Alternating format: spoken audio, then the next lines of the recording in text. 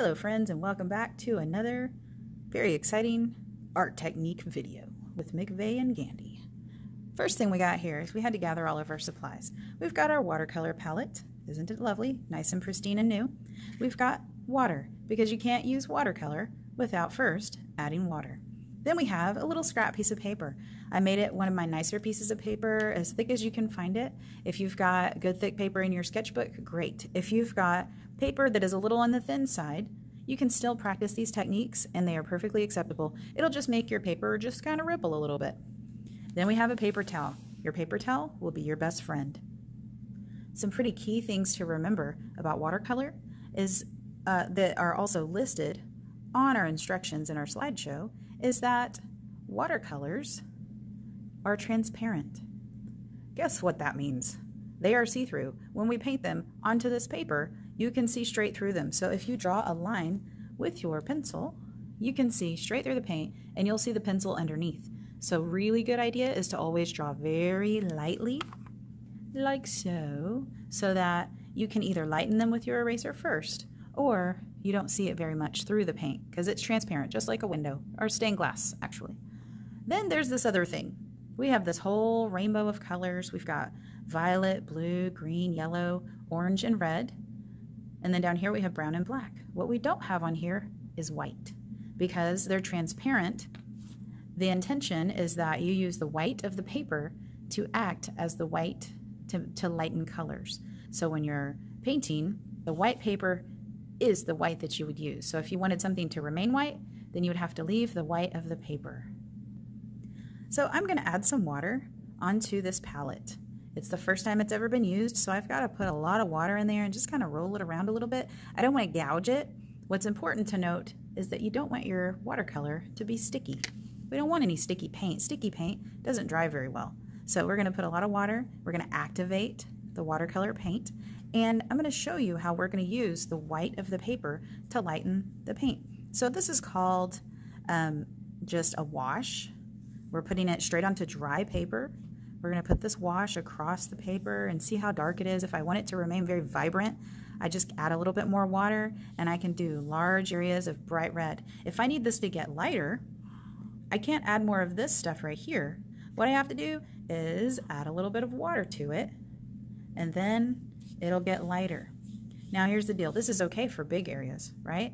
But if I have too much water and I'm trying to lighten as I go, I may have to use my paper towel and dab off some of the excess water before trying to continue.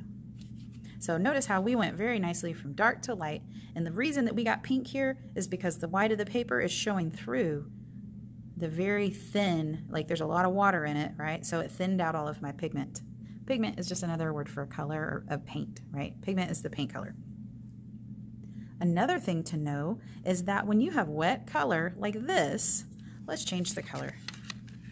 If we try and put another color next to it, like for instance, blue, I'm going to put a lot of water into this and activate my blue.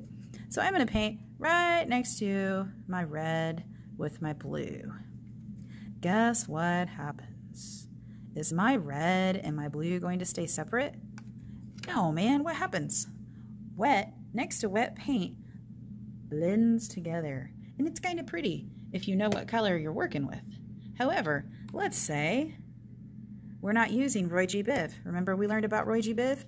Let's say we take some orange and we try and blend it because we want the colors to blend, right? Let's say we really want them to blend. So we take some orange color and we put it right next to our wet blue paint. Guess what color orange and blue make? If they're not right next to each other in the color, in the Roy G. Biv color wheel, they're going to blend together and they're going to kind of make a muddy brown color. If you want a muddy brown color, go for it. If you don't want your colors to blend, guess what you have to do? You have to wait for them to dry. If the colors feel even cold, it's probably not totally dry. If it feels warm, or if it doesn't feel cold at all, then it's dry. So on our paper, it probably won't take too long to dry if you're using nice watercolor paper. Here's another fun little fact. Whenever you use watercolor, your water is going to go your color is going to go wherever you put the water. So let's say you put the water all around on your paper, right? We got all kinds of, this is only spots where I'm putting the water, right? And then I take my color and I drop it into one end. Check that out. It's like a science experiment, right? Let's go from the other side. Bam! And then they can meet in the middle, because notice how that blue is not going anywhere where I didn't already have water. You see how it looks like a little snake now. So if you want the color to go somewhere, then you can wet that first. That's a really good trick, okay? So let's say, for instance, you have a large area of color that you would like to paint that. You want it to all be one color. Maybe we haven't done any green yet. Let's do some green. So let's say we have a large area of color and we want to make sure that it's really smooth and it doesn't leave a blossom. A blossom is if you let one part of the paper dry before you get to the other side, because you're painting, you're trying to paint really quickly. So if you get from here to here and you're not very fast at it, then this might start dry before you get to this side. So if it starts to dry before you get to that side, then it could leave a little line in there. That's a bloom. That's what that's called. Now, a really good plan, if you're trying to do a whole area in one or two colors, you can work wet into wet. You can just wet the paper first. Just make it all where you want it to be. Let's say you want this whole area to be green. So I'm going to put the water down first and just pre-wet the paper just with water. Then I can take my green and do that large area of color, and it'll blend nice and pretty, and it should go across. I mean, you might want it to get lighter. If you have too much water, you can always take your paintbrush or your paper towel and take off some of the excess water. If you have too much water, it'll also lighten the paper. So if you've got a pre-wet piece of paper, it's going to make it easier to do a large area of color. So remember that. If you're doing a big area of one color, pre-wet the paper, and then you can blend it. You might want to blend it from one color to another, and you can add in that pre-wet area, you can add some color that you know is going to blend pretty, and then that stuff's just going to smush around. Kind of like when we do our candy corns, you might want to go from orange to yellow, just like this, where you pre-wet it, and then you put orange, and then you put yellow, and it blends right together. So make sure that you're thinking ahead of the game and you're keeping in mind how you want to do things. So whenever you're putting a shade of a color, there's something to consider. A shade of a color is whenever we add a little bit of black to darken it. So let's say we want to mix a color. I recommend mixing it in a separate little lid so you don't accidentally fill up your lid here with a whole bunch of paint colors, and then when you close your lid, it gets all in your paint and it mucks up all your pretty colors. We're trying to keep all of these really clean. We want our yellow to stay yellow, we want our green to stay green, and if we accidentally put color up here, it's going to transfer into our palette. It does ugly things. You should always keep your palette upright, and if you've got a lot of water in there, you got to make sure that you keep it flat so that it doesn't mess up your color palette. Now let's say we've got some red, but we want to make a maroon, and if you know anything about color mixing, maroon is just red with a little bit of black in it. If you didn't know that, welcome to Color Theory 101. We haven't actually learned all about the colors yet, but we're going to be doing that soon. So here's some red, and you're thinking, you know, I really want this to have an A&M theme, so I'm going to add a little black to it. Well, if you add just a little, just a smidgen of black to this paint right here, y'all see that? All that does is turn it totally black where you put that black paint. A little bit of black goes a long way. And so that's totally turning it, just almost completely black. See this line right here? You can even tell that's got any red in it. So what you need to be really, really careful of is that if you're using, I'm cleaning my paintbrush out in between colors, if you're using a little black and you want a little bit of darker color red, like a slightly maroon color, you can plan it out in your lid here, in this extra lid, in this little extra palette. This could be on a plastic plate of some kind or a Tupperware lid. You can take a little bit until you find the color that you like, and then practice it on your test paper and see if you like that color. Is that the maroon that you're looking for? Good. You've tested it out on your test paper. You can use it on your project now. So you're going to get to utilize pieces of test paper anytime that you need to watercolor. This is a good idea. Always have your little piece of paper, okay? So if we add a little bit more water to it, then we can lighten it, because water lightens. There's an even lighter version. Water lightens, and paint brightens. So that's a good one to remember too. Now, let's say there's too much water in here. I can always tap off a little bit of the water, and then I can see that's the same color. It's just less water, so it looks brighter. So even less water, and it gets even lighter. This is shown as a value skill. Just by adding a little bit of water at a time, tapping off the excess water, just gets lighter and lighter, dark to light. Anytime that you are working with watercolor, it is also a really good idea to work light to dark. So let's say, for instance, we are doing our candy corn right here, and we've got our lightest colors, and then we know that our candy corn, I'm gonna rinse out my paintbrush. I'm gonna put this over here so y'all can see. Rinse out my paintbrush every time I do this, right? So I can get the yellow out, and then I can grab some orange and blend it into my yellow. So let's say we got a little candy corn color going here. I've blended it a little bit with my paintbrush, dark to light. There's a candy corn color. What's great about this is that I have my pretty colors, right? I've got my yellow, I've got my orange, but this candy corn needs to have a little bit of shadow. So we can very, very easily take a smidgen of black. Remember, it doesn't take much. A little bit of black goes a long way. And while this is wet, we can take a little bit of black, just a smidgen, and put it right at the edge of this orange, and I can make a shadow. I'm going to rinse out my paintbrush and blend it up because my orange dried a little bit. So I'm going to re-wet my paint and let it blend up a little, because you can reconstitute that watercolor that starts to dry just with a little bit of extra paint. So I'm going to re-wet it, and look how I can add a little bit of shading onto that orange. Now I've sort of, by blending it, I got rid of some of the orange, so I can add a little bit more orange to it, and it just goes back onto, and it makes it that bright orange again. Some of my students will say, but Miss McVeigh, if you put it on there, it gets messed up, it stains the paper, it's already on there, and then it dries, then what? Then you can do a thing called lifting. Lifting is going to save your life because watercolor is actually very forgiving. Let's say, for instance, we wanted to lift some highlights out of this little spot right here, but it's already dry. That okay. I'm gonna take a little bit of water, just clean water, and my very clean paintbrush, and I'm gonna put the shape on here of what I want. So let's say I want a nice big M right here. So all I did was put some water on here in an M shape. You might be able to see it. There it is.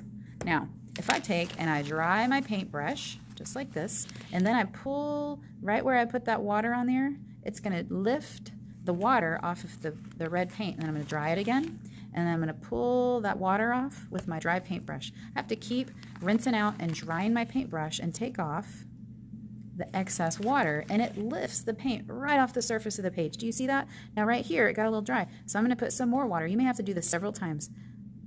Put a little bit more water, dry your paintbrush, and it'll lift right off of there. You see that crazy business? It is getting really bright. Now, it's never gonna get all the way back to white. I'm gonna put a little bit of water, dry my paintbrush, and then lift off the excess paint. And it is making this really beautiful design in what used to be really bright red. So I'm gonna put a little bit of water, dry my paintbrush, and lift it right off of there. Dry my paintbrush, lift it right back off of there. Now, if you get really impatient, you can always take it and pat your paper towel onto it, and it'll lift it even more. For all of those, like let's say we wanted to lift that, it's really wet, it's got too much water, we can use our paper towel and just lift some of that water off of there and just tap it just a little bit. It'll lift off the water, it'll lighten it, and this is for if you want really controlled things. But right here, this is proof that it's a very forgiving surface. However, if you try and scrub the surface with your paintbrush like this, if you're scrubbing and scrubbing, you're gonna do two things. Number one, you're gonna tear your brush up real bad because your paintbrush is meant to be gentle like this and never scrubbed. We do not scrub like a toothbrush because that's going to tear up your paintbrush. All the little hairs are going to start to fall out, and it's also going to tear up the surface of your paper. If you start scrubbing the surface of wet paper, it's going to do like this. You see what I'm doing? See that? I'm going to try and show y'all right up close. Look at that. Okay, so you got some water there, and then we scrub the surface of the paper. Holy moly, you see that? It is toe up from the flow up. It is messed up. So if you want to mess up your paper, scrub your heart away. But if you scrub your heart away onto your paper, you're going to mess it up. Please don't do that. I was just kidding. You shouldn't want to tear up your paper. Never. Now, the next thing that we're going to look at is little tiny details. So this paintbrush, speaking of paintbrush, it is meant to be either big areas like we did earlier or little tiny areas. You see this little bitty tiny surface right there? Yeah. So we can do very large things. I'm just going to use red again because it's already ready to go. If I have a lot, you see how much water is in here? It's just like huge amounts of water. Okay. If I have a lot of water in there, it's going to be big like that. Okay. If I tap that excess water out, it's going to give me more control, all the excess water, and then I can use the very tip of my paintbrush and I can get little tiny details. So you should be able to do large and small details. So I also want you to practice a little bit. You can write your name. You can do all the little tiny details with the very end of your paintbrush. If you press down on it, it's not going to be little tiny because it won't be the point of the paintbrush. You want it to be the very end of the paintbrush. Just little tiny details. So you see how small that is? Look at the difference. We went from gigantic, looks like a swatch of blood, to the littlest tiny little detail right there. So small, little tiny dots. I'm telling you, you don't need an ink pen whenever you can get the tiny little details.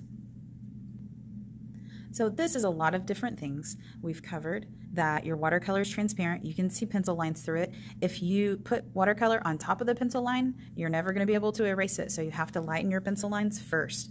We know that there's no white in the watercolor, that the white of the paper is the white. We know that wet next to wet blends right together. We know that the paint goes wherever you put the water. We know that a lot of water lightens it and a lot of paint brightens it. But remember, never let your paint be sticky because your paint will not dry when it's sticky. It's going to stick to the other papers. It's going to get stuck and then it's going to tear and it's going to be a big mess.